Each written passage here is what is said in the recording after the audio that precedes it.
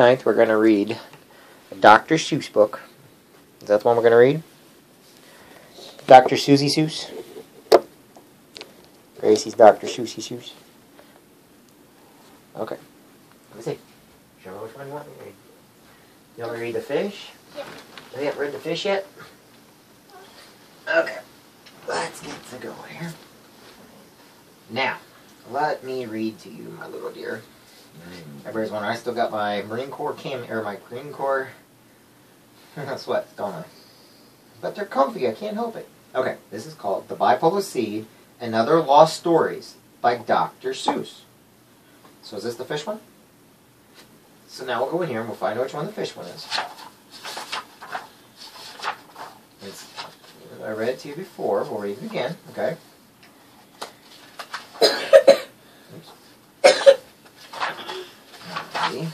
Alright. Where's it? Gustav the Goldfish. Page 30. Okay? Can you remember that? Which page am I going to? 30. Okay. Alright. This is called Gustav the Goldfish. So, here we are. The man who sold Gustav the Goldfish to us had warned us, take care. When you feed this small cuss, just feed him a spot. If you feed him a lot, then something might happen. It's hard to say what. That's what the man said, so I tried to take care. Just to feed Gus a pinch, but it never seemed fair. 'Cause he always looked sad when he gulped down the stuff, and his eyes seemed to tell me, this isn't enough. Then he'd always blow bubbles as much as to say, come on, don't be stingy, I'm hungry today. See, does he look like he's wanting more food? And he's only giving him one little drop of that a day. Okay? Gus had to have food. Gus had to have food. Not a spot, but a lot. No matter what happened, I didn't care what. So finally one day, poor old Gus looked so thin, I took the whole box. And I dumped it all in. Uh-oh. But the second I did, I saw I'd done wrong. The fish food, I guess, must be terribly strong. The second Gus ate it, he grew twice as long. He grew twice as thick. He grew twice as wide. Too big for his fishbowl. His tail was outside. Uh-oh. He was bursting the glass. He was big as a trout. I grabbed for the rose bowl. I yanked the rose out. My mother's best bowl, but I spilled Gustav in it. But what was the use? 'Cause the very next minute, Gustav was bigger, as big as a shad. As he looked through the glass, and he looked mighty mad. And he splashed, and he thrashed, and burped, and he blew, as much as to tell me, I blame this on you. This is your fault, 'cause you fed me a lot. Get me out of here quick. Get me out of this spot. See, is he filling up the vases and stuff?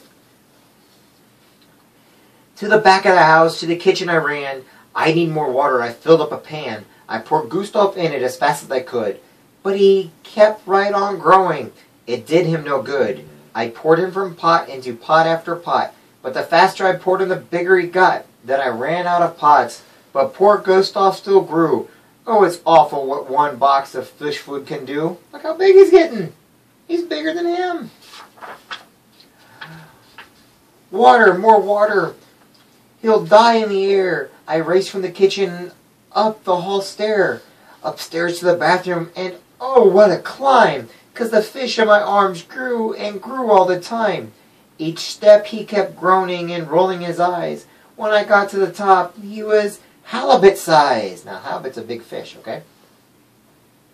He was almost too big for a fellow to lug, but I got to the bathtub, I put in the plug, and I turned on the cold water faucet full blast. Gustav, I panted, you're safe for now at last. Gustav, I panted, this tub out of dew. It holds my whole family, it ought to hold you. Look how big he is. Look how small he is in the bathtub. But it didn't hold Gustav, it kept right on growing, and soon the whole bathtub was full, overflowing. And my parents, I knew, would be very upset because the water was making the bathroom quite wet. It was up past my ankles, my knees, past my waist, and I saw Father's shaving brush, toothbrush, and paste bobbing and round in the ocean. But what could I do? Because Gustav, my goldfish, still grew, and he grew. He was big as a dolphin, a porpoise, a seal. Oh, why did I ever feed Gustav that meal? Just because I was careless and I fed him a lot. I would drown in this bathroom as likely as not. Then bang! With a crash and a terrible roar and splintering smash, we burst right through the door, and Gustav and I shot out into the halls and back down the stairs like Niagara Falls. Then the first thing I knew, we were down in the cellar, and Gustav, my fish, was a gigantic feller. Too wild and too dangerous to handle alone. I needed some help, so I rushed to the phone and quick dialed the number of Miss Van Bus, the man who sold Gustav the goldfish to us. Come over, please, mister. He's big as a whale. He's banging the furnace to bits with his tail. Is he gonna get a new one? Look how big he is. Is he gonna get a new one? Just gotta sit here and listen. Hold on. I knew, sighed the man, this would happen one day. And he hung up the phone and he came right away, with a lot of strange bottles tucked into his vest, and a thing on his back like a medicine chest. He took it down cellar and worked underwater on Gustav for more than an hour and a quarter. What he did, I don't know, but he must have been wise, 'cause he shrank Gustav back to his regular size. See all the bottles he's got on him? And he said as he handed me my fish back to me, "It was mighty hard work, boy, but this time it's free. If it happens again, I'll shall charge a big fee. So next time take care," and he stalked through the door. Since then I fed Gustav so much and no more. Since then I have not fed him more than a spot, 'cause something might happen, and now I know what. The end. What do you think? Should I read Tad and Todd to you? Want me to read Tad and Todd? Do you want me to, or yes or no? I'm just tired. Okay, well, if you fall asleep, here, I do it. There. Hold on. I'll write it right there. I'll read it to you. But, if you fall asleep, I want to give you a hug and kiss and everything, okay?